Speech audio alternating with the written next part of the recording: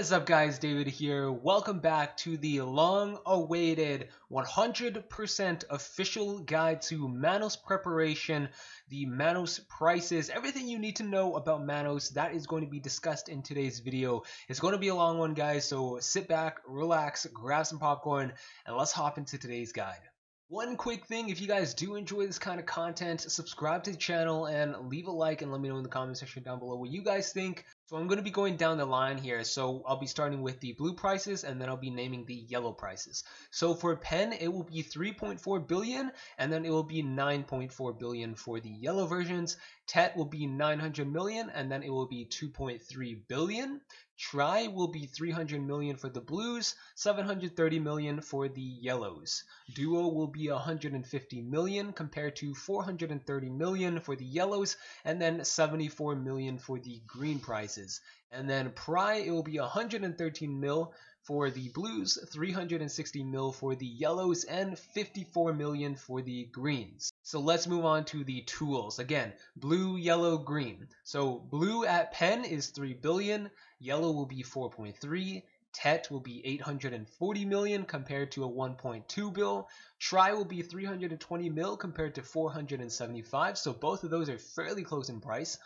Duo will be 172 million, 330 million for yellow, and then 68 million for the green. And then Pri will be 120 million for blue, 290 million for yellow, 40 million for green. So those are the tools. Let's move on to the processing stones. So again, pen will be 3 billion and then yellow will be 4.3 billion. I don't have any other data on that for the lower enhancement level. So you guys will just have to it's a little bit of a teaser, I guess. So let's move on to accessories. So for accessories, the rings will be 6.1 billion for pen. It will be 25 billion for yellows. At Tet, it will be 2.4 billion. I don't have a price for the yellows, but I do have a price for the green, which will be 250 million. Tri will be 450 million. Yellow is unconfirmed, and then 50 million for the green prices. Duo will be 110 mil, unconfirmed for the yellow prices, and then 12 mil for the green prices. And then Pri is 30 mil for the blue, unconfirmed again for the yellow, and then 3 mil for the green. So, what I basically got from this was that Manos accessories, people don't really do them because they're super expensive. So they essentially just do the blue versions. I say yellow as quote unquote Manos, but we call them, everything is Manos. But if I say Manos, I'm referring to the yellow versions. But so anyways, basically people are going to be going with the blue versions because they're fairly cheap. So I do have a photo of the prices of the blue versions for you guys. So let me pull that up on the screen for you guys here. So right off the bat, we have 10 million silver for most of the tools and the stones.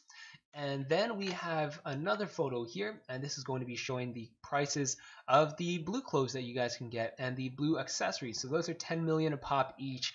So if you guys wanted to know what they look like and what the names were and how much they were for the blue versions, there you guys go on the screen. So before I move on to anything else in this guide, this is going to be the new version of the life skill menu page, I guess. It's essentially going to be running over everything, telling you guys your max mastery so far that you have gained, and then it's going to tell you guys your bonuses when you do highlight the specific life skill. So hopefully that enlightens a little bit for you guys. And then, of course, here is a photo of the pen blue versions. And as you guys can see here, there is no time reduction on here. So anybody that is saying that there is time reduction on life skill clothes, there is nothing that does show that. So anyways, that's just to confirm everything. Let's move on to some more stuff. So let's move on to how to craft black crystal fragments, black crystals, and the concentrated black crystals. So black crystal fragments, so these can drop from mobs in Sylvia or in Dragon, or you can gather for them. And by gathering, I mean you can gather some of the materials required to craft these items. So let's run over the various ways to craft the black crystal fragments. Again, don't worry, everything will be on the screen for you guys. One version would be the translucent crystals, bloody tree knot, deer blood, powder of darkness, and fire horn. So each one of these variations will require a fire horn, and they will also require a crystal, but there'll be different kinds of crystals, and there'll also be different kinds of blood. So that was the first version. The second version will be green crystals, old tree barks, weasel blood, powder of earth, and firehorn. Third version will be mud crystals, spirit's leaf, fox blood, powder of flame, and firehorn. The fourth version will be red crystals, monk's branch, pig's blood, powder of crevice, firehorn. And then last but not least, we have polished opals, powder of time, wolf's blood, black crystals, and firehorn. So those are the 5 options for crafting the black crystal fragments. To craft the black crystals, you will need 1 black crystal fragment, 1 weapon stone, and 1 armor stone. To craft the concentrated black crystals, and this is all through processing, it requires 5 black crystals, 1 sharp, 1 hard. So I mentioned that some of these items drop from mobs in Camp Sylvia or Dragon, but there are certain Manos gear that drop from mobs. So I'm going to be naming those specific spots here for you guys. Number 1, we have abandoned iron mines. So Manos craft clothes of energy drop from the mobs there. We have the sulfur mines, which drop the lava crafting clothes. We have Polly's forest that drops the lake or the wind Manos crafting clothes, and then we have the Dragon red wolves that drop the sun versions of the Manos clothes, and each one of those do different things. So it could be energy, could be processing, lava could be gathering, stuff like that. So essentially, you guys have 4 different places to grind if you guys do want to go for the Manos gear drops. I have some special mentions for you guys. The patch notes specifically say that clothes can be safely enchanted without fail up to +5. Accessories do break upon failing. When enhancing with black crystals, fail stacks and Valk's Cry will not affect the success rate. When the enhancement with black crystals fail, you will not get any fail stacks. When the enhancement with black crystals succeed, your fail stacks will not be reset to 0. Enhancements with black crystals have higher success rates than regular enhancements. So those are the special mentions. I don't know, it's definitely gonna be a little awkward or maybe a little bit different, or you never know, it might be a little bit more interesting to enhance Manos, but it's up to you guys. Let's move on to how to prepare for the rest of the Manos update. I forgot that the black crystals and the concentrated magical black crystals are created in simple alchemy. So I know I said it was in processing, but I didn't specify which one. It is simple alchemy, just so you guys know. So let's move on to how to craft Manos accessories. Quick disclaimer, I am using Potion Shop's guide on this, so if you guys want to check him out, I will have his Twitch link down below. But without further ado, let's hop into how to craft the Manos accessories. So the belt is going to require Scorch Shards, Magical Shards, Manos, Pure Titanium Crystals, and Essence of Crimson Flame. So it is definitely a little bit expensive. The Scorch Shards and the Magical Shards can be obtained from heating any black magic crystal that is yellow tier, and those will give you the magical shards. And then if you trade in 100 Imperial Alchemy seals, you will get the Scorch Shards from a daily quest from Laura in Hydale. I think she is the general goods vendor. So you guys will need to keep those Imperial seals for the shards. So that's just something, a heads up. If you guys don't do Imperial Alchemy, I'd definitely get on that. So moving on to the necklace, that's going to require Scorch Shard, Magical Shards, Manos, Pure Titanium Crystals, and Essence of the Sun. For the rings, they will require Scorch Shards, Magical Shards, Manos, Pure Vanadium Crystals, and Essence of Abundance. And then the earrings will require Scorch Shards, Magical Shards, Manos, Pure Vanadium Crystals, and Essence of Enchantment. So Manos can be purchased from any jewelry vendor, and again, like I mentioned, the pure vanadium crystals, titanium crystals can all be bought off the market, or they can be made with metal solvent yourself. It's up to you, whichever one you decide to choose. And the essences of abundance, sun, crimson flame, and enchantment can be created through alchemy. You will need the fruits though, and it is a very simple recipe, so those can be found on Google. So of course, do a little bit of homework, and this prep should be fairly simple to do. For those of you that don't want to go on Google and check up the recipe for the vanadium crystals and the titanium crystals, I will be the good guy here and let you guys know what the recipe is. The pure vanadium crystals will require vanadium ingots and metal solvents, and then you will process that through heating. And then the pure titanium crystals, you can get them from Rosar main hand weapons by melting them down, or you can craft titanium ingots along with metal solvents to create the pure titanium crystals. So those are your three options. And then of course, for some odd reason, if you guys are like don't know the recipe for metal solvent, it's clear liquid reagents, melted iron shards, and rough stone along with trace of savagery, and that will create metal solvents. So there you guys go. Those are the three recipes. Let's move on to how to make essence of crimson flame and essence of the sun, along with essence of abundance and essence of enchantment. Once again, for those of you that are lazy, here we go. Trace of Ascension, Ash Sap, Dwarf Mushrooms, Fruit of the Crimson Flame for obviously Essence of Crimson Flame, for Essence of the Sun, Trace of Earth, Pine Sap, Arrow Mushrooms, Fruit of the Sun, for Essence of Abundance, Trace of Ascension, Birch Sap, Cloud Mushrooms, Fruit of Abundance, and for Essence of Enchantment, Fruit of Enchantment, Fireflake Flowers, Ash Sap, and Powder of Darkness. Alright, so let's move on to crafting some of the clothes. So right off the bat, we have Manos sailing clothes. So to craft these clothes, you guys will need Daybreak blue corals, ocean sapphires, Manos, and magical shards.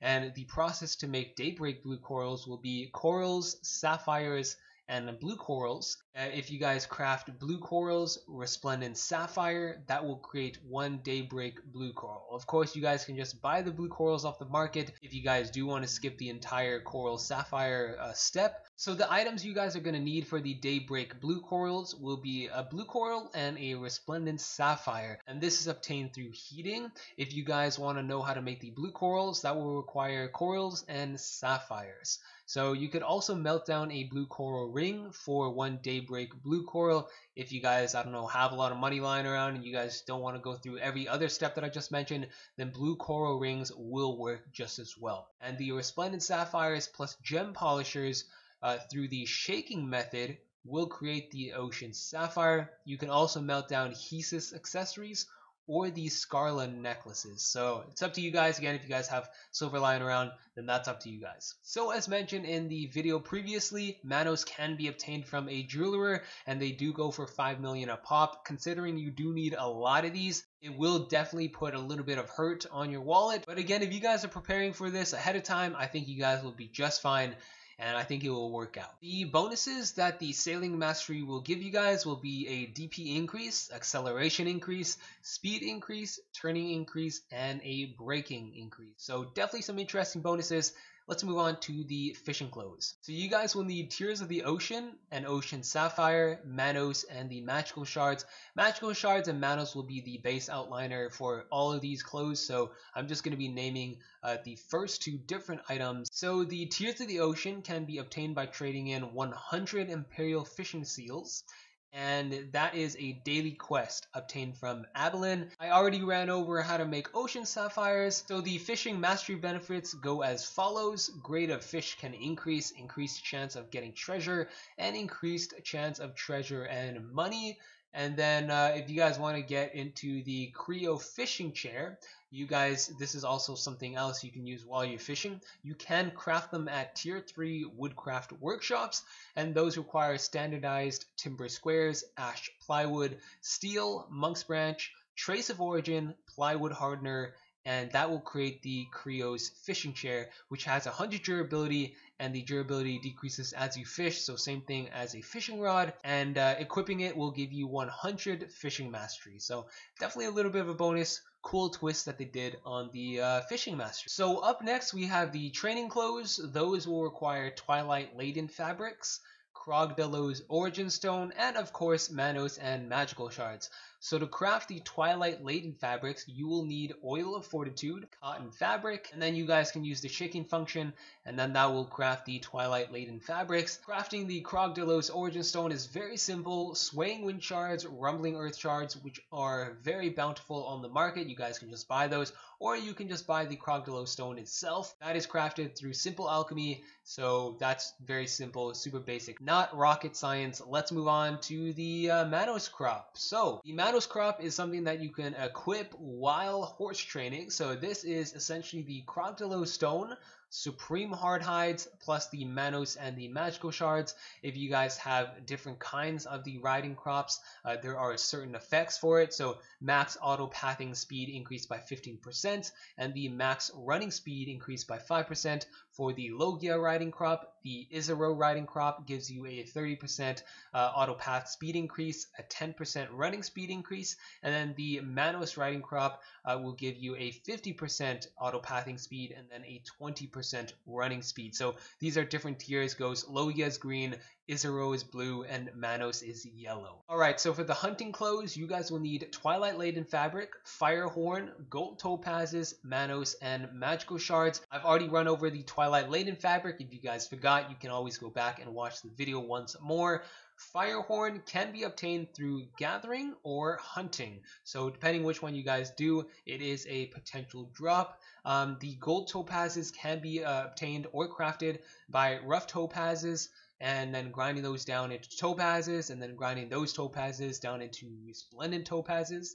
And then the resplendent topazes can be shaked with the gem polishers to create the gold topazes. Or you can also melt down the Shrine Guardian tokens if you guys don't want to go through every other step.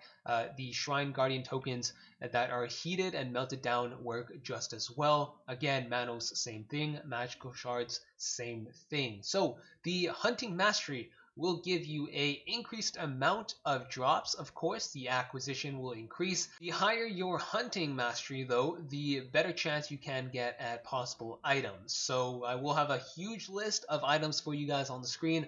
I will not be running over this, but essentially if you guys do a lot of hunting, these items will be used to craft other things for hunting. So definitely worth your time, and they also do give supreme hides, which you guys can use for crafting more Manos stuff. So let's move on to the processing clothes. These are the clothes that I'm sure a lot of you guys are excited for. Let's talk about it. So, how to craft them: blood rubies, Manos, sunset laden wool, and magical shards. So to make the blood rubies, you guys will need to grind down rough rubies into their resplendent versions. To craft the gem polishers, you guys can take processed coal, pure powder reagent, purified water, and trace of origin. This is done in alchemy. And for the actual blood ruby, if you guys don't know how to make that, then you guys can take resplendent rubies and then put them together with the gem polishers, and then that will give you guys the blood ruby. So the sunset laden wool can be obtained with 100 imperial cuisine seals. So if you guys are not doing imperial cooking, yeah, I would definitely get on that. Again, same daily goes to Lara in Hydale, the general goods vendor. Daily quest that she requires is to give her 100 dough, and that could be at random. It's wheat, potato, sweet potato, barley, corn, whatever you name it. As long as it's 100 dough, she will accept it, and then you guys can get some sunset laden wool. Now let's move on to the cooking clothes. So the cooking clothes will require Sleepy Dawn fabric, indigo lapis lazuli, and then an unknown item. I am not sure what it is. If anyone knows what that unknown item is for crafting cooking clothes, let me know in the comment section down below. I would very much appreciate it so I can update this. What we do know is that it is confirmed to be another daily quest in Hydale, so at least you guys have that. Sleepy Dawn fabric can be crafted with Oil of Storms, silk, and then that's basically through shaking, and then that's going to create the Sleepy Dawn fabric. And of course, everything else is the same as per usual for the Manos and the magical shards. The indigo lapis lazuli is grinding down the rough lapis into the normal lapis into the resplendent lapis. And then once you guys have the resplendent, you guys can take those and then shake them together with the gem polishers, and those will create the indigo lapis lazuli. So that's that. So the cooking mastery will give you a bonus at max procs, and it will also give you a increased proc rate, increased byproduct rate, and an increased rare proc rate. And we'll have again all this stuff on the screen for you guys to take a look and browse at your own leisure. Moving on to the alchemy clothes, guys. So to craft these, you will need pure gold crystals, another new fabric which we do not know of, but we do know what it is required to craft it, Manos, and essence of perfection. To craft the pure gold crystals, you will need gold ingots, metal solvent, and that will be done through heating, and then that's how you obtain the pure gold crystals. And just as a quick refresher, guys, to create the metal solvents, it's clear liquid reagents, melted iron shards, rough stones, and trace of savagery, and that is done through alchemy. So to obtain the new fabric, it is XP elixirs, and then cotton fabric, and then those are shook together, and that will create the new fabric. Again, we do not have a title for it, but if anyone knows, again, let me know in the comment section down below.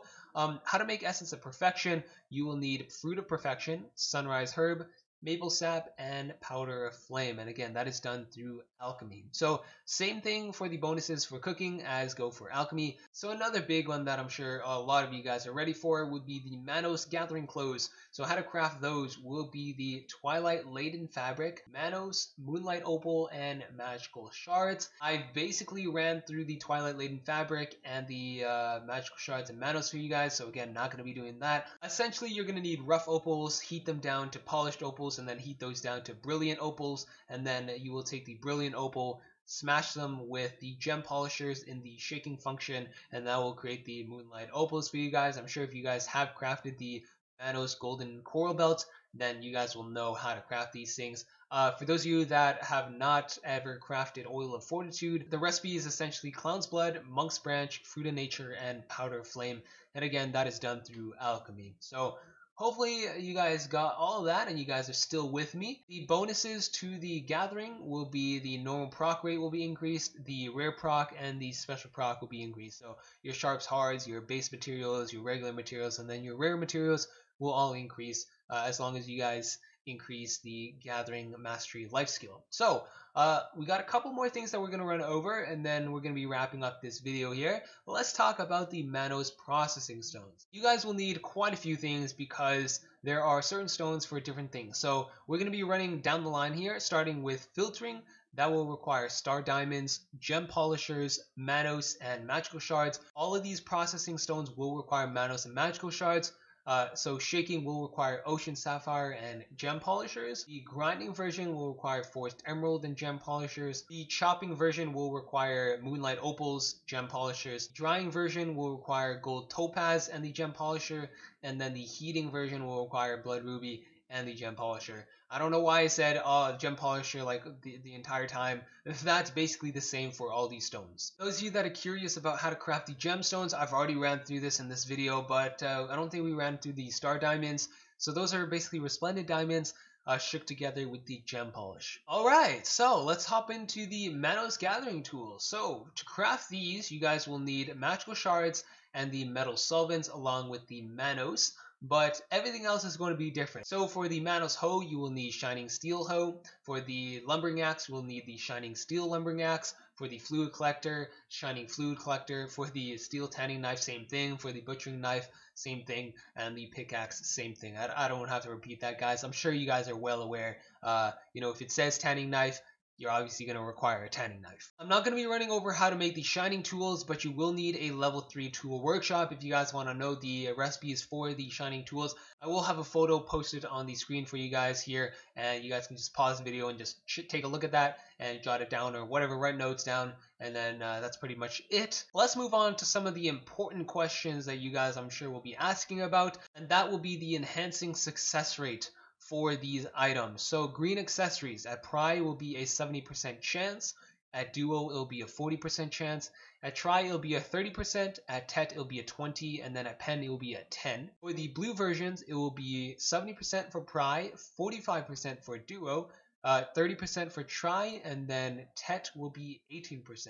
As you guys can see by this photo here, green accessories will require the black crystals, but the blue versions and the yellow versions will require the concentrated versions. And as you guys can tell, the blue versions and the yellow versions will require a lot, and it will be very expensive, especially considering they do blow up. So looking at Pry, 75% chance, but you do require 10 concentrated stones for one attempt, and if it blows up, then it is gone. So I do have the enhancement rates for the mastery clothes. Unfortunately, the blue clothes section is uncompleted, so we will not be running over that. So for the green versions and the yellow versions, you guys can just pause the video here quickly and take a look at these enhancement rates. And then while you guys are doing that, I think I'm going to be wrapping up the video here. That is all for today. hopefully you guys enjoyed this guide. I know it was a little bit fast, but I didn't want to keep you guys here too long for like an hour. I just wanted to keep it short and sweet. But hopefully you guys enjoyed. If you did, make sure to leave a like and let me know what you guys think down below if you guys made it this far. And yeah, just start preparing if you guys are ready to get into Manos. If not, just stick with whatever you guys have. I do want to say a disclaimer that the silver embroidery clothes will still be useful, so do not throw those away. And yeah, I'm going to leave you guys with that. I think that's all she wrote. So I will see you all very soon in the next video. Peace out.